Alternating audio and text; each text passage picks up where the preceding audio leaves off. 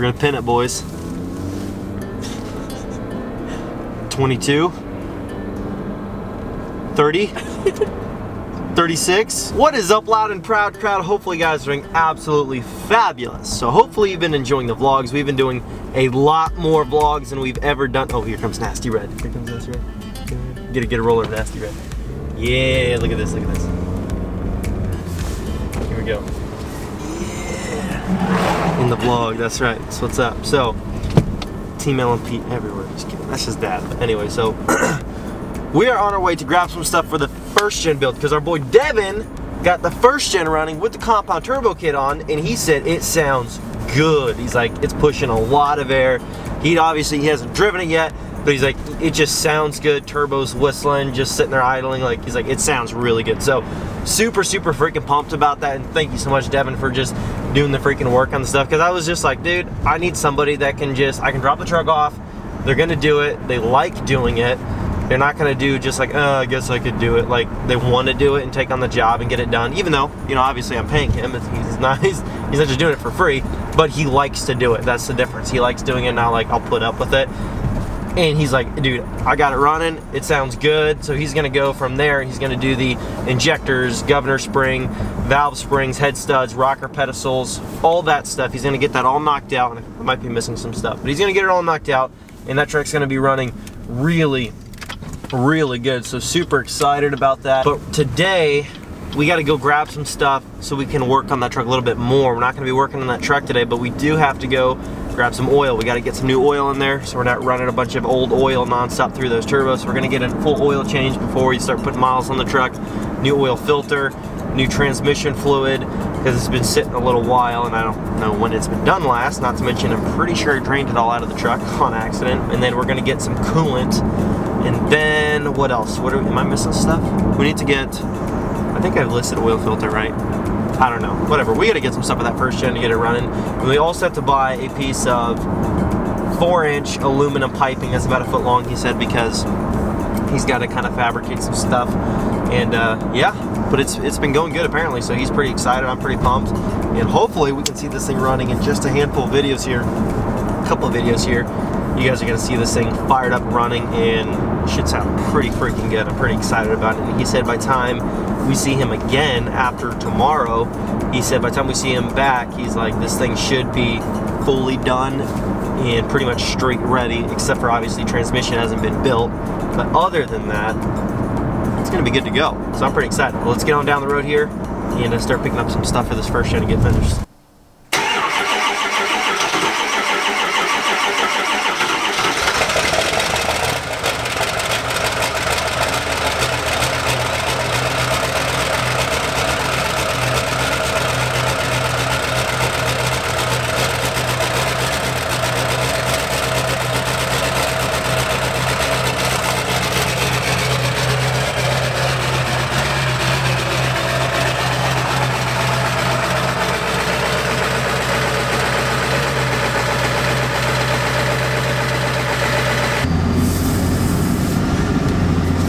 Okay, so we are on the road with the old white 7.3, the truck that we're going to kind of make our own project, even though I told myself forever I would never build this truck. It's going to sound a little funky because the exhaust is right underneath the cab falling off, but what we're doing testing now is drivability. Does it drive straight? And right now, no hand on the wheel, I kid you not, it's driving straight, and does the cruise still work? So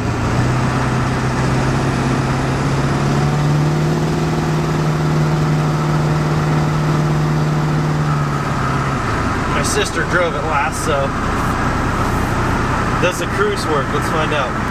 Set. It's cruising. We're cruising 50.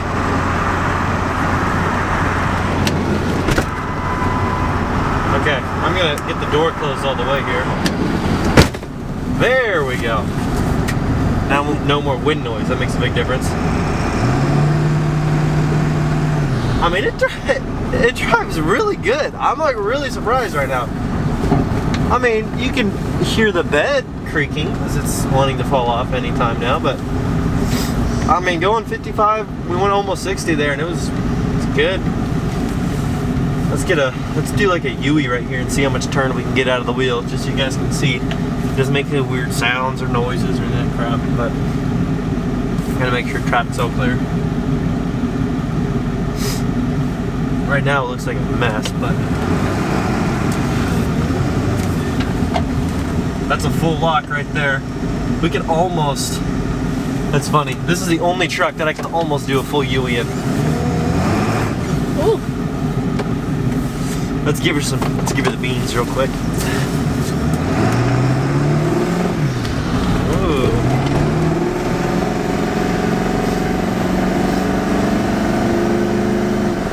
3,000 RPM just now.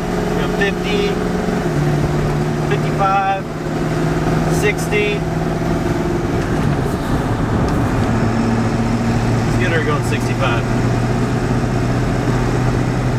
65 and 70. And look at my wheel. This is a good thing to look. Look at the wheel.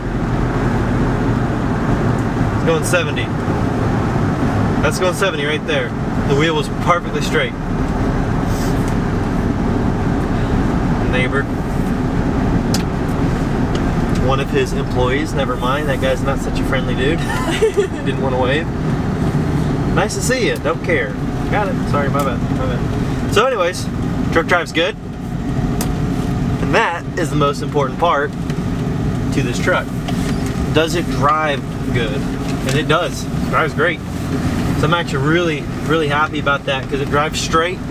Honestly, we're gonna get it aligned, but the freaking wheel is like going straight down the road.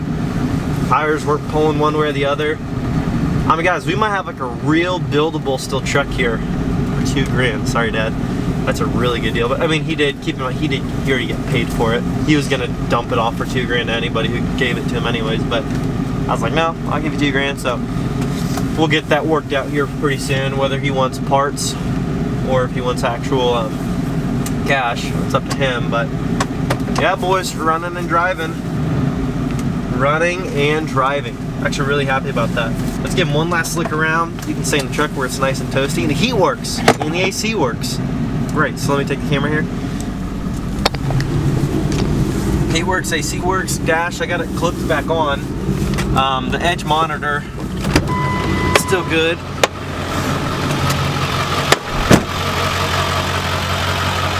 Like I said, guys, that bed's gonna be gone, which is the most eyesore of the whole thing. The rockers are rusted. Doors are pretty good though. Cab corner's a little bit rusted. But I mean, you can get a full turn out of these wheels. And in terms of up or down, the actual straightness of the tire, up or down, isn't that bad. The grill itself, let me get the lighting turned on so you guys can see it all lit up. I'm pretty sure it all works still.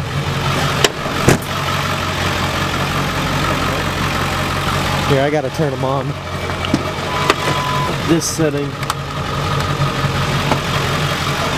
I got it. There we go. So there you can see the mirrors light up. Cab light. Well, center cab light's always been burnt out since I remember as a kid. I don't know why, but keep in mind, new front bumper. We're gonna keep the headlights in the grill. 20 by 12s. A mud tire, and actually I was gonna do a front 3-inch level, but what I'm actually probably gonna do is just keep it factory and do a 20 by 12 and 33 by 1250 on that, and I think that actually, believe it or not, will still fit with very slight modification. I did a lot of research on Custom Offsets website and stuff, just looking at like examples of trucks that were running 33 by 1250s and 20 by 12s on a stock ride height of this truck, and there's actually a lot more than I thought.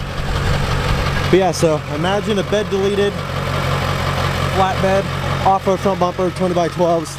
It'll look good.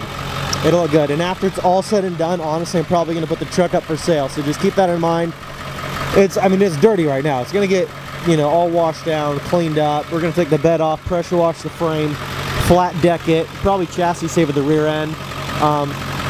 The hood alignment is not perfect. Like I said, it's really even on this side and not quite perfect on this side, but it is usable. It does come up and down with the latch and everything works as it should. It just doesn't look perfect, but that's pretty much it for this video. Dang. But anyways guys, so I ordered her some super wide tires. Anthem helped hook me up with to get her some wheels. And then a lift kit on the way. So we were kind of talking about, oh, we're going to do her truck super big. And she was under the impression that she was going to mostly have to pay for all of it. So she's not like expecting any handouts here. But I went ahead and I surprised her. And I ordered everything ahead of time. But she's still going to help out when she sells her wheels. She's going to, you know, help out with covering some of the cost of it, like half the cost of it. But so I went ahead and ordered everything in ahead of time. We're going to get a reaction to how wide these things are. They're huge. Look at this. Hopefully that camera focused. I'm using her camera because mine's dead. They're 355, 40, or 22. Try not to show my address.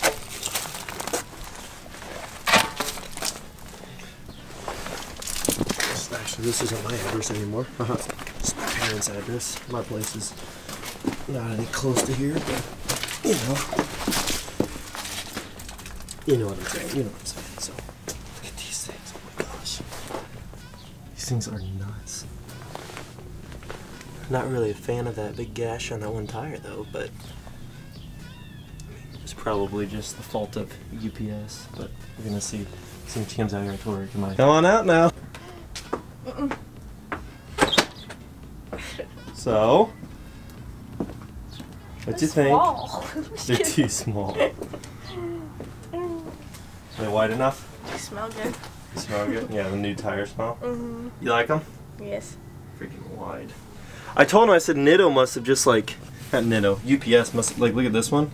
Yeah. I looked them over, spun them all around. This is the only one that's got a little bit of like a rub mark, which will disappear once you drive it at all anyways, but I said that's probably from UPS dragging them over here on the freaking, I hate how they do this. Concrete.